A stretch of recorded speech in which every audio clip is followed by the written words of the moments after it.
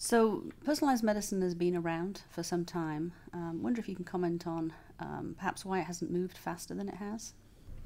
Yeah, yeah. As a concept, it's true. It's been around for people have been talking about it for 20 years. I think there are a number of reasons why it hasn't moved faster. Some of those are simply to do with our understanding of human pathology and human disease. But on top of that, there are other reasons. It's quite difficult to get people to think differently unless there is some kind of crisis. And it's only recently, with our rising healthcare budgets and the difficulty in creating new medicines, that the crisis has actually arrived, and now people are starting to think differently. And I think even today you see a reluctance in certain parts of both medical and on the commercial sector in actually thinking differently about patients, thinking about patients as individuals. We are still stuck with, in many cases, this idea that everything needs to be statistically valid, which prevents us from looking at individual responses. Thank you. And my second question is around the concept of deep profiling. And perhaps the necessity to do something more than just genotyping. Yes, I think, this came home to me personally very clearly when over a decade ago I looked hard at the actual individual responses to particular therapies, and it was extremely clear that people were very different. We all know this instinctively, but as I said, this has been buried in statistics.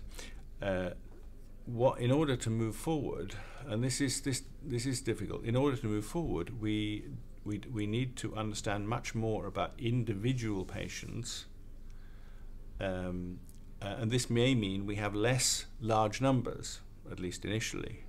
But by what we call deep profiling, which is first of all an absolute rigorous medical history, including the drugs that the patients have taken, and most importantly, did the drugs help their condition or not?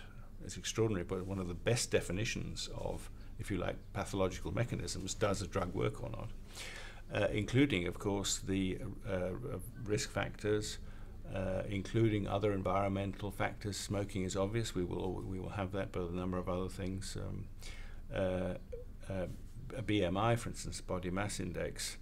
Interestingly, there are large collections of diabetes patients, samples, clinical samples, without body mass index.